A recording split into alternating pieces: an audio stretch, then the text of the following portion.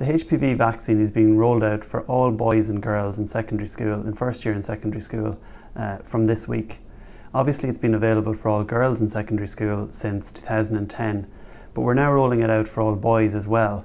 And this is because the HPV virus causes many different types of cancers. We all know about cervical cancer and the fact that approximately 90 women die from cervical cancer here every year. But HPV also causes many other types of cancers, including head and neck cancer.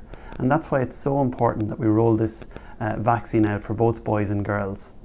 Of course, there's been lots of debate about the vaccine in recent years, and I would encourage anyone who's thinking about getting the vaccine or whose boy or girl is due to get the vaccine to go online and use reputable sources to get more information about the vaccine.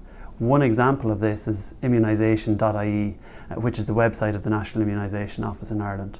Of course, the ultimate aim is that by rolling this vaccine out to boys and girls, and by getting the majority of boys and girls in the country to take the vaccine, it means that we will move one step closer to eradicating cervical cancer in this country within our lifetimes.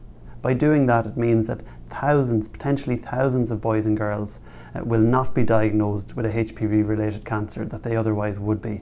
And we'll save the lives of many hundreds, if not thousands of people as a result of this initiative. So again, from this week, the vaccine is available for all boys and girls in first year in secondary school. It's free, it saves lives.